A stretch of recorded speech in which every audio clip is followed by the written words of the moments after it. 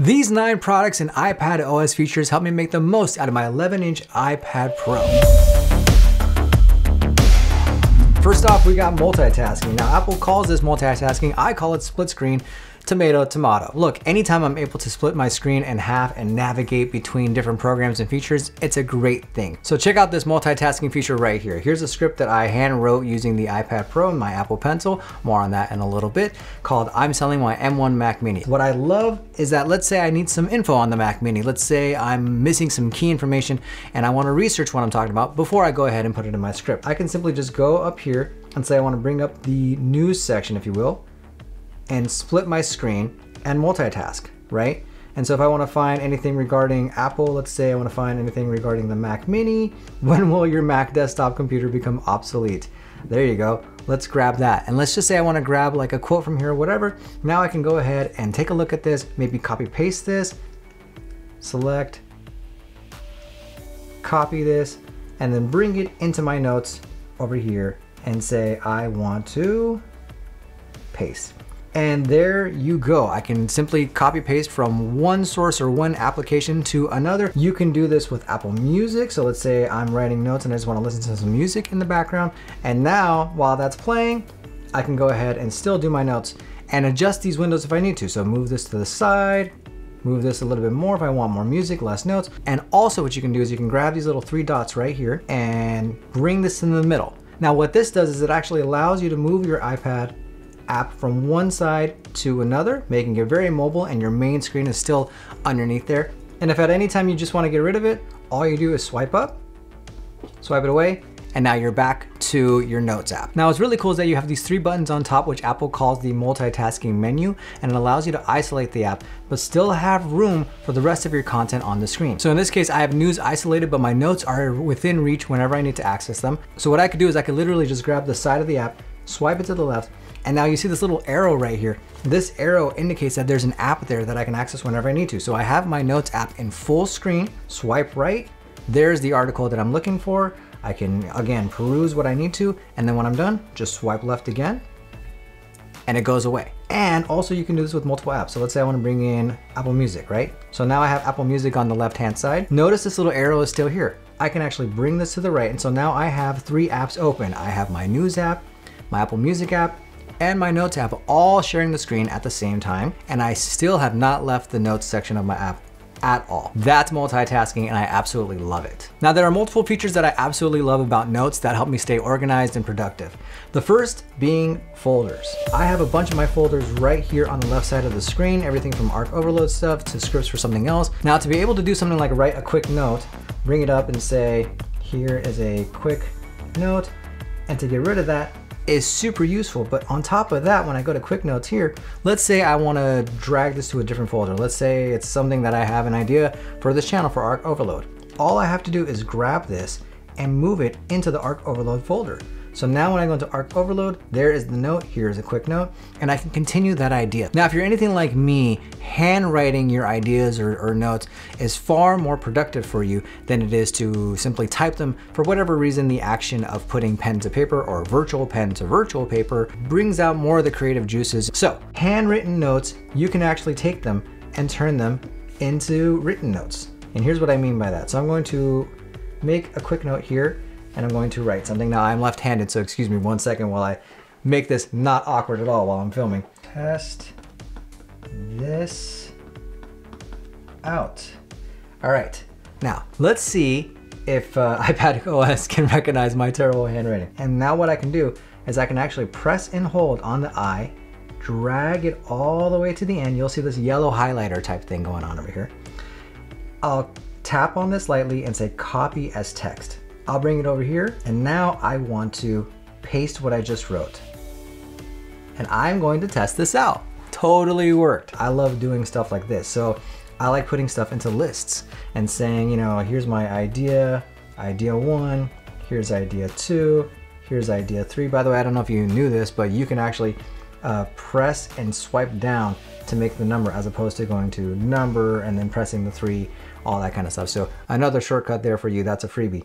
And say idea 4. What's cool is that I can aside from just checking them off and saying, yep, I completed that, I can also say, hey, you know what? Idea 4 really should be idea 2, and idea 2 really should be idea 3, and et cetera, et cetera.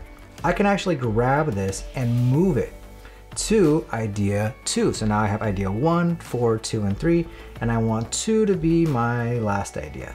And then when I'm done, I can just check them off whenever I have completed that task. You can move them around with the bulleted lists. Have you ever gotten a piece of mail that's rich in text that you thought was super valuable and you wanted to bring it into a digital space that you can search? Well, here's something that you can do that will make your life a lot easier. Thanks to iPad OS and live text, you can actually take a picture using your iPad of that document. I happen to have one right here that our garbage collection company sent to us that told us, you know, what's considered organic, what's considered garbage, what's considered plastic, recyclable, all that kind of stuff. And so I want this information into my notes so that I can later organize it, put it in a spreadsheet or anything like that. So what I'm gonna do is I'm here in the photo app and I'm going to actually click this little button right here, and it's going to highlight all the text that's in this photo. Now there's a lot of text that's in this photo, right? I am now going to, let's say, press on one of these and say, select all. It has selected every single piece of text that's in this document. I'm gonna press one more time and say copy. That's been copied. I'm gonna go into notes. I'm gonna open up a new note right here. And I'll say garbage collection data. I'm gonna hit paste. Everything from that document, everything from that picture that I took is right there, and you're good to go. All right, let's scan some documents. So I've got some music flashcards over here. Instead of me taking 25 pictures of these in photos, I want to take these and organize them into one note. That's called music flashcards. Well, here's what I can do. I can go ahead and hit this camera icon right here and say scan documents.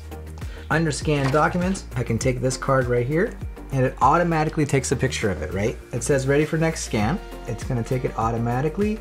Boom, so I got D and E. Let's do one more, let's do F. And it's gonna take it, and there you go. Now what I'm gonna do is I'm gonna hit save, rename this as music flashcards, save. And here it is, it's called music flashcards. So I just get in there, boom. Those are the 3 flashcards that I took pictures of. So it keeps everything really organized for you. So again, you don't have to clutter up your iPhoto library, and it's easy to find and searchable. Next up is my Apple Pencil substitute. This is not an Apple Pencil. This is an Apple Pencil substitute by a brand called KXT. And the reason why I have this and not the regular Apple Pencil is because I lost my Apple Pencil. After a year, I completely lost it and I have no idea where it is. So instead of forking up another $130, I went online. This has amazing reviews, and I'll leave the link in the description box below for Amazon if you're interested in getting something like this. You know, maybe if you want to take it to go where you're traveling, or put it in your backpack as an extra one so you don't want to lose, you know, your expensive Apple Pencil, but you can get the $30 replacement. Yes, I said $30, and it works just fine. It is USB-C chargeable, so you charge it via USB-C, and you do have to press this little button right here for the Bluetooth to connect with the iPad Pro, but once it connects, it's totally fine. It's super easy to connect. Let me show you how easy I can write a note with this. As you can see, very little, if no latency whatsoever. It feels great. The only downside is you can't like do the double tap to switch to the eraser. So all I have to do is just click on this, go to eraser, and just say, hey, erase all of this. That's a minor inconvenience. I don't really mind. And then when I'm done, just go back and continue writing. The next thing I like to do is, because of this channel, I make a lot of YouTube thumbnails, and I create those using Canva, and I love using Canva on the iPad. It's super convenient, and it is intuitive. It works just like Canva would work on the desktop. You could do everything that I'm about to show you in the free version. Highly recommend you to check it out if you haven't done so yet. So I'm gonna go into Canva. I'm gonna grab, like, let's say this thumbnail idea. Why would you buy this low investment? Oh, that'll make someone click on something, right? Take this, I don't want this person in the video, take them out, camera roll. Let's say I'm going to bring in this iPad mini that I'm selling. Why would you buy this? Bring this into my photos. Let's just say add to page. And there you go. There it is, right? Make that bigger. Boom, boom, boom. I mean, obviously you can make this a whole lot more attractive if you wanted to. And then let's say position, I want to say move this to back so that the text can go over it. And yeah, there you go. There's a thumbnail. I would click on that. One of the reasons why I got an iPad Pro, believe it or not, is because I wanted to get Sidecar. And another reason why I had to get an M1 machine was because I needed to get Sidecar. I loved the idea of sharing my screen and essentially making it a second monitor. So I'm gonna show you how to do that. And what I'm going to do here is I'm going to click on this right here and say screen mirroring.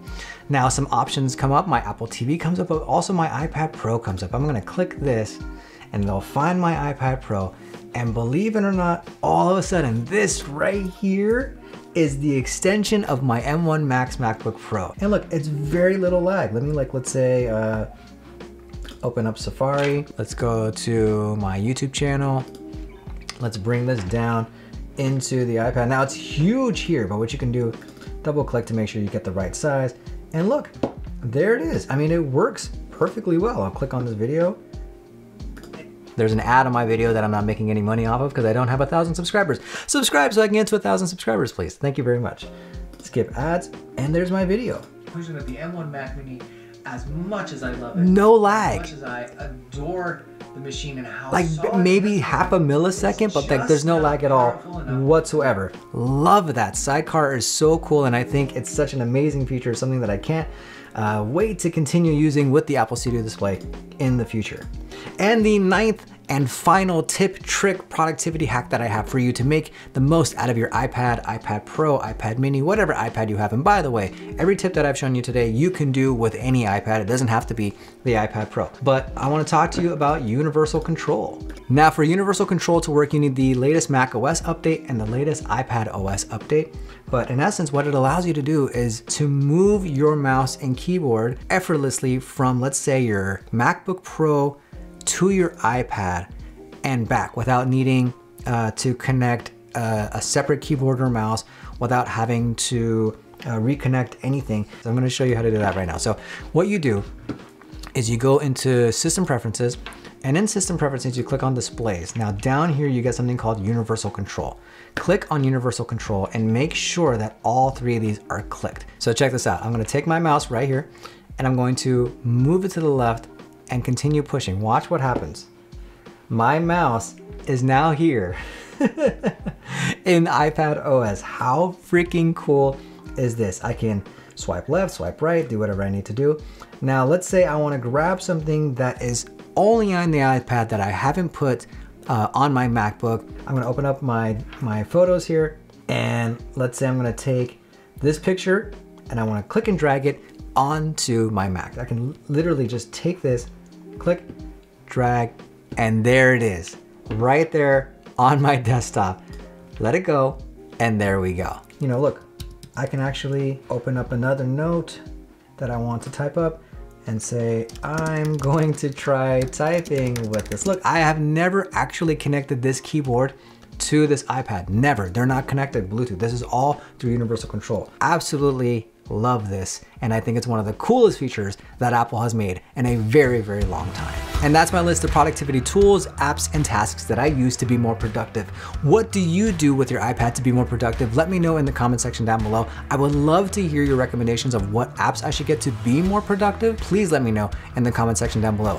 More videos coming soon. My name is Amir. Thank you for watching, and I'll see you next time.